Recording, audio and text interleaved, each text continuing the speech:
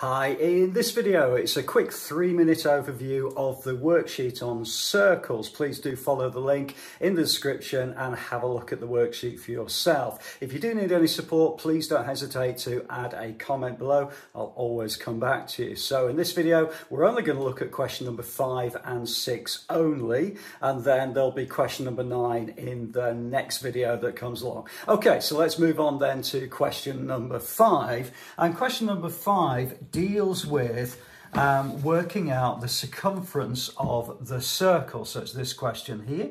Okay, so in this particular worksheet, it's always a good idea to write down the formula that you need. So the circumference is going to be equal to pi d. Now, sometimes I see some people will write 2 pi r. That's exactly the same because 2 times the radius is actually the diameter. Now, in this particular question, we've been given the radius. So if I make that into the diameter, that's going to be 13 centimeters. So if I want to work out the circumference, it's going to be pi multiplied by 13. If I put that into my calculator, I'm going to get 40.8407. And if I round that to 1 decimal place, that's going to give me 40.8 centimeters, and that would be the answer to that particular question. Okay, so that technique I'm going to use exactly the same with working out in question number 6, the area of the circle. I'm going to write the formula first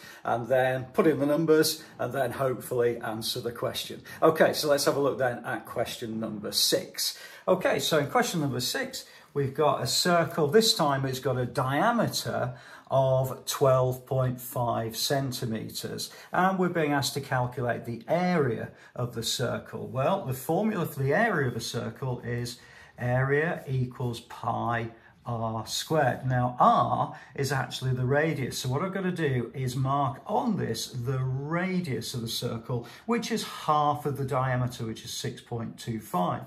So that's going to be equal to pi, and I'm going to put 6.25 in brackets because I'm basically substituting the r, and then I'm going to square it. And if I pop that into my calculator, I'm going to get 122.718463, and I think it probably goes on a little bit longer, but to 2 decimal places, that's going to give me 122.72, and the units are centimeters squared.